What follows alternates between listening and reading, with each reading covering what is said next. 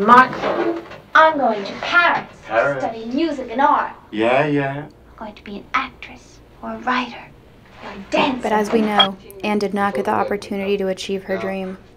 The Diary of Anne Frank follows the Frank family's life in hiding from the Nazis during the Second World War. Not only in the offices, but in the workrooms too. The men come at about 8:30, they leave at about 5:30, so to be perfectly safe from 8 in the morning until 6 in the evening. We must move about up here only when it is absolutely necessary, and then in stocking feet. During the Holocaust, 6 million European Jews, along with 7 million Soviet civilians, homosexuals, handicapped persons, and gypsies were murdered by Nazi Germany. Hitler's regime employed a campaign of genocide and ethnic cleansing based on religion, race, sexual orientation, and political opinion, among other things. Time is in 2 months' The time. Franks, a Jewish family, Cry. lived in hiding for 2 years, always in constant fear.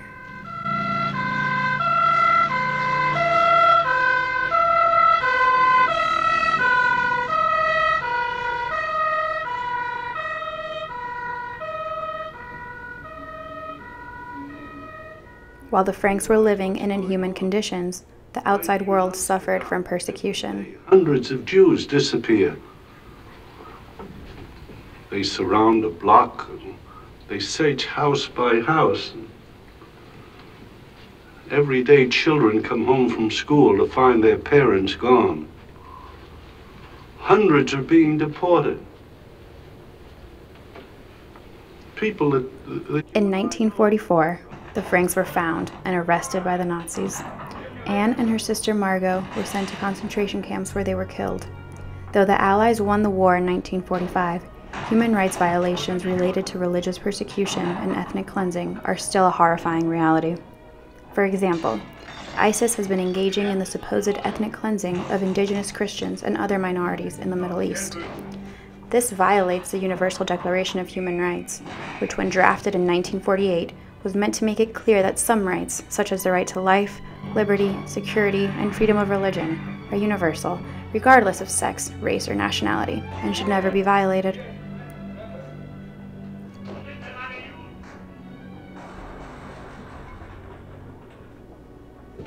The Diary of Anne Frank is a testament to those humans who have suffered at the hands of an oppressive regime.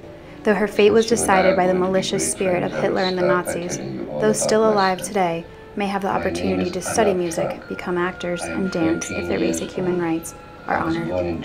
The UN's Universal Declaration of Human Rights says people everywhere, in every era, should be afforded dignity, respect, and the freedom to develop their talents and enrich the human community.